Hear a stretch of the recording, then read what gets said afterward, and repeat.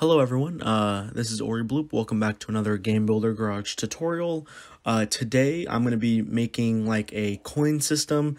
So basically the coins that are very similar to like the Mario games where they are like a 2D texture and they spin on the y-axis.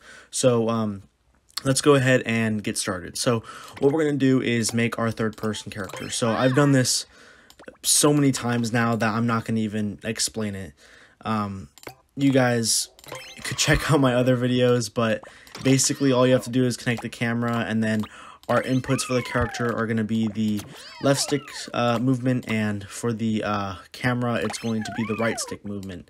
I'm not going to even really explain this again, just because you guys should know. So we're just going to finish this real quick. And then for the camera, you could change the offset distance to 250 and 4. That's what I found is best. So now if we go into the game, there we go. We got our perfect third person camera setup. So now for the coin, I have our texture right over here. This is the texture that we're going to be using for the coin. Here, I'll go into it and so you guys can look at it. But it's basically just a really simple pixel art coin I found on the internet. You can go look up Mario coin pixel art and it should pop up. But the whole objective is to make this move. So what we're going to want to do first is go to objects, and we're going to go to special objects and get our rotating objects, and we're going to use a box in this case.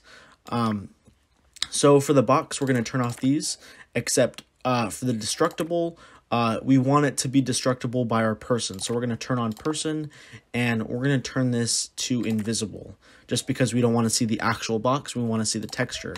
So for the rotating box, we can go ahead and connect our texture to that.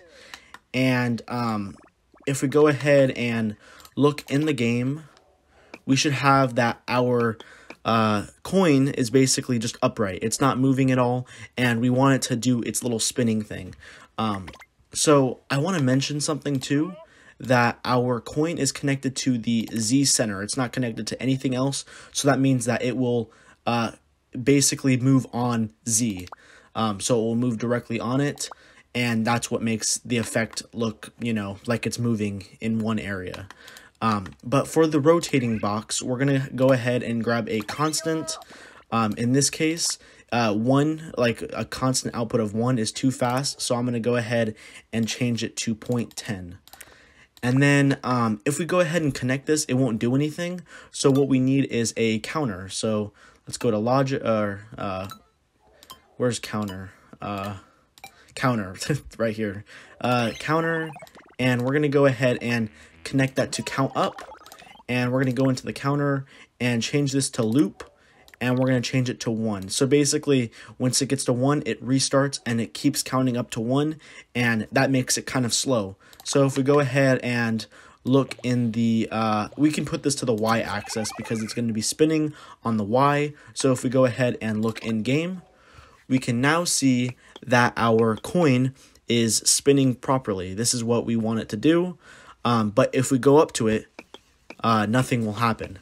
So what we need to do is go into the rotating box, and or not the rotating box, sorry, go into our person, and we're going to do destructive towards a box. So basically we're going to be destructive towards our rotating box, and what we're going to do is we're going to go ahead and see how it looks. So there we go. We can go ahead and destroy it, but I think I want to make it so that there's like a sound effect. So what we could do is we can go to objects, sensors, and we can grab a destroyed sensor and go ahead. We can connect that to there, to our rotating box. So basically what happens is there will be an output once our rotating box is destroyed. So with this output, we will go ahead and grab our sound effect, and for our sound effect, we'll obviously pick coin collect. There we go. So we can now go ahead, and with this output, if broken, it will play the coin collect sound. So now if we go up to it, we can go up to it, and boom, there we go.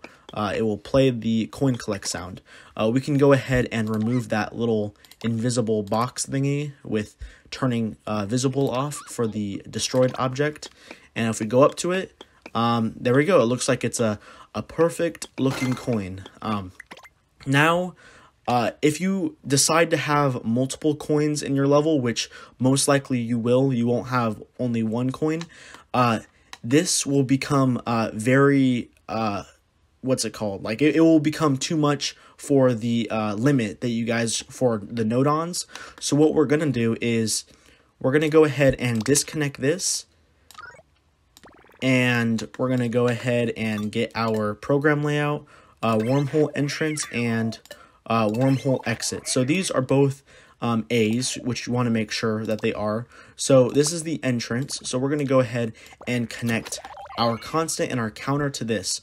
So basically right now, our wormhole entrance is collecting what we did originally right here. And all we have to do is it's giving the same output from our A, so we just have to connect it to our rotating box on the y-axis, and there we go. So now what we could do is we can go ahead and copy and paste this literally anywhere we want to, and it will be its own little unit.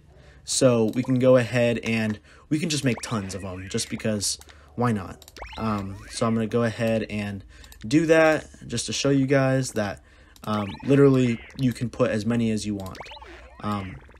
Obviously, you guys still have to watch out for the node-on count because you are limited on node-ons, but this should be definitely more conservative, just because you don't have to copy the constant and the counter every single time. So if we go in the game, we can go ahead and see that we have coins everywhere. We can go ahead and pick them up normally, and they all work. I know I went a little bit fast for this tutorial, but it's pretty basic. Hopefully it fulfilled what you guys needed for the coins. It's been suggested. But thank you guys for watching, and have a nice day. Goodbye.